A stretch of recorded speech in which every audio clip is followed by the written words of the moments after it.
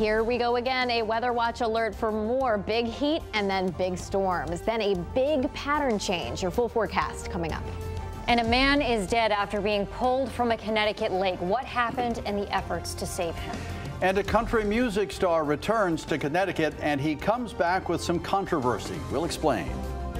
Fox 61, Connecticut's news station, begins with a weather watch alert. We begin tonight with a weather watch alert. More storms are on the way just in time for the weekend. And to make matters worse, the sweltering heat is here to stay until Sunday. Expected to feel well over 90 degrees in parts of the state if you're venturing outside. Thank you so much for joining us for the news at 10. I'm Jen Bernstein. And I'm Brent Harden. If today's heat did not make you turn on your air conditioner, and surely it must, but if it didn't, you certainly want to consider it by daybreak tomorrow. In parts of Connecticut today, the heat index creeped pretty close to triple digits, and that sweltering heat continues into Saturday, and at the same time, we're bringing back the possibility of some severe storms. We want to send things right over to Chief Meteorologist Rachel Frank. Rachel, this July, we really can't get a break from it. Yeah, so what we're really saying is tomorrow is just going to be a typical July day for July 2023. We've got heat, we've got humidity, and once again, like you guys said, another threat for some powerful storms. So what we're talking about here is the chance for some severe weather. There could be an isolated shower or thunderstorm in the morning right around daybreak, but we're not anticipating it to be too strong. The main threat will really be in the afternoon, especially in a window of time between 3 to 9 p.m. Primary threat's going to be some locally heavy rain that we clearly do not need. It's the wettest July on record. Some lightning, so make sure that you have a way of getting weather alerts so you can step inside if those storms head your way. Damaging winds are possible in the strongest storms as well. A heat advisory has been posted for the entire state. It continues right into the day tomorrow for that combination of heat and humidity, and believe it or not, it will actually get even more humid as we head through the day tomorrow. We're watching this area of showers and thunderstorms here in parts of Pennsylvania. Some of that might end up clipping us early tomorrow. So overnight tonight, most of us stay dry, but right around daybreak, we'll see temperatures beginning in the 70s. We'll start with the chance for an isolated shower or rumble of thunder. Then midday, clouds will break for sunshine. That will allow temperatures to soar, and then we'll watch for that increasing thunderstorm threat as we head through the afternoon, especially later in the day and at night when a few of those stronger ones are possible. We'll take a closer look at that. Plus, the big change that will follow this front, it is going to feel completely different when you wake up on Sunday, and it looks like the change might be sticking around. We'll explain coming up. All right, Rachel, thank you. Sounds good. All right, hot as it is, though, the heat did not deter fairgoers in Lebanon, though they were no doubt trying to find ways to keep cool. Yeah, Lebanon Country Fair is back, and with the storms on the way, people wanted to make the most out of the sunshine tonight. Fox 61's Gabby Molina was there. She joins us now with how people are staying cool. Gabby. Even after the sun went down, it's still hot and humid, though that's not stopping people from enjoying all of the fair food, the games, the rides, though the heat was certainly hard to ignore. A scorching hot summer day won't keep people from having fun at the Lebanon Fair. It's really nice, a bit too hot sometimes, but it's pretty good for the most part. People in town look forward to this weekend all year long. It's a lot of work that goes into it, but it's a great weekend. With the heat and humidity turned all the way up, people were looking for ways to stay cool. Found this cold cider Found here. a cold drink. Crisp apple, beautiful. That was pretty much it. Others had the same idea, forming a line for the lemonade stands to quench their thirst. The hotter the better for us, so some vendors might not agree, but lemonade is always a great seller. It's run by the Lebanon Leo's Club, young volunteers who raise money for the community. On a recent hot weekend, they sold more than 600 cups in 4 hours at a fair. They're hoping for the same success this weekend. Not only is it the best lemonade on the fair, but it's for the best cause because we donate all of our money back. So none of it stays with us. From ice cold lemonade to ice cream sundaes. It is by far the undisputed world's best sundae. The heat tends to be good for business. I think we're one of the most popular booths here, especially on the real hot days. Elsewhere around the fair, the food is also hot. Hottest chili on the Midway! And those behind the grill try their best not to be. We watch each other, make sure everybody's, getting hydrated and, we really do have to keep an eye on each other. With storms in the forecast this weekend, people were making the most of the sunshine, even if it was a little uncomfortable. That's pretty much it. Stay out of the sun, dress not in jeans, The Lebanon Fair continues through the weekend. It ends at 6 o'clock on Sunday night. In Lebanon, Gabby Molina, Fox 61, Connecticut's news station. Looks like a fun night despite the heat, Gabby. Thank you. And whether it's severe storms or hot temperatures, stay up to date by downloading the free Fox 61 News app. That's where you can find live radar and hour-by-hour forecasts. It's also a great resource for breaking news and traffic conditions all across Connecticut. Well, more charges for DJ Hernandez, the brother of former NFL player Aaron Hernandez. This time, DJ is being charged by the feds. The U.S. Attorney for Connecticut announced today that Hernandez has been charged with interstate threatening and stalking offenses. Hernandez was arrested just last week. This is body cam footage from Bristol police showing that arrest. He allegedly made shooting threats against the University of Connecticut, which is his alma mater.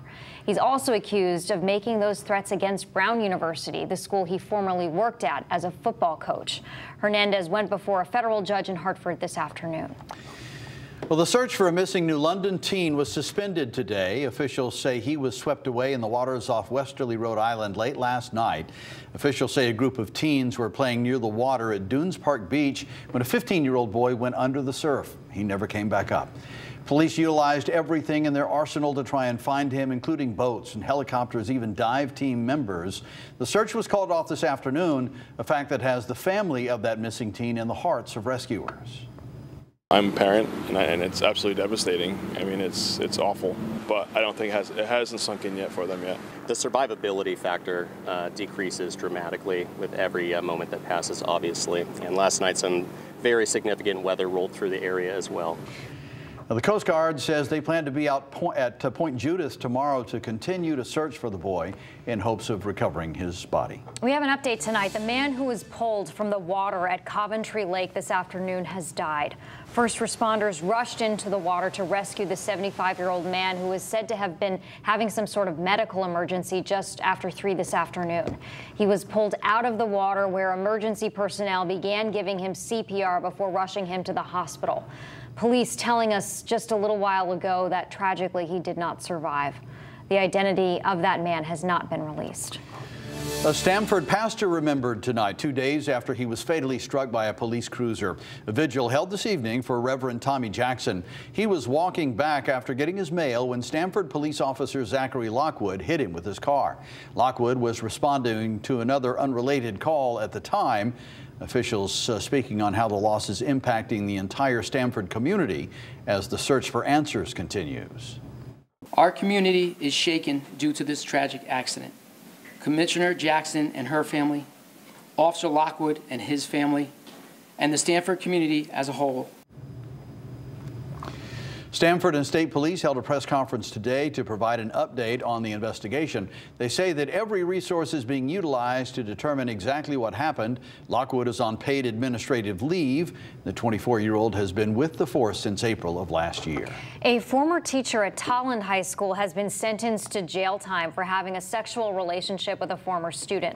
This past April, 43-year-old Chris Coffey was arrested for having an inappropriate relationship with a former student back in 2014 and 2015. Police say Coffey, who was an English teacher at Tolland High School, had sex with that former student in his classroom.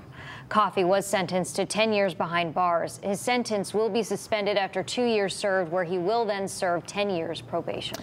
Also sentenced tonight, a former mariachi teacher in Wallingford, 38-year-old Adam Romo, will spend 20 years in prison for sexually abusing 2 15-year-old boys over the course of 9 months. Court documents showed this happened while he was working as a music teacher. Romo pleaded guilty on 2 counts of risk of injury to a minor back in May of this year.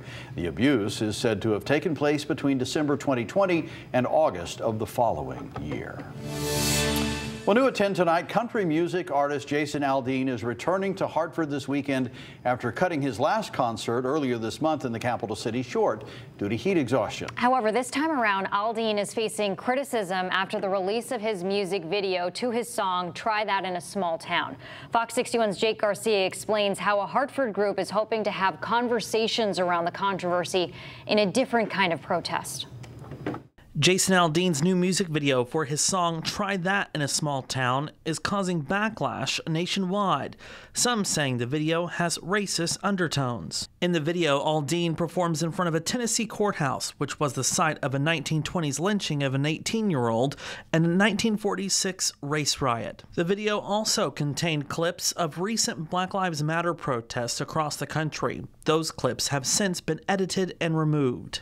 Aldean addressing the controversy on Twitter, saying in part, quote, "There is not a single lyric in the song that references race or points to it. I can try and respect others to have their own interpretation of a song, but this one goes too far," end quote. Aldean is coming back to Hartford Sunday for another concert after a concert earlier this month had to be cut short because the singer fell ill. This time around, a Hartford group is planning a tailgate party by dressing up in ball gowns. If the way that we come together is to a fight, do we win? So no. So then, when what seems like intolerance comes to town, let's get together and enjoy each other. Let's share conversation over food and snacks, and let's tailgate and have a great time. The ball gown theme is based on a viral meme showing Jason Aldean in a gown with the words, "Try that in a ball gown." Kimura says the tailgate is not a protest, but a way to have fun while having difficult conversations. It is okay and safe and productive to step into the differences rather than the similarities. Step into the differences, learn the differences, then you can truly celebrate the differences, not just talk about celebrate them, but really celebrate them, and then we can move forward. A local artist and DJ writing a song to highlight small towns from a different perspective. But the inspiration behind my song is that you still have good people out there that you meet along the way that's going to be willing to open the arms towards you. Security is a concern amid the backlash. Hartford police will be at Sunday's concert, telling Fox 61 in a statement, quote, "We are aware of the events taking place and we will have the event fully staffed." In Hartford, Jake Garcia, Fox 61, Connecticut's news station.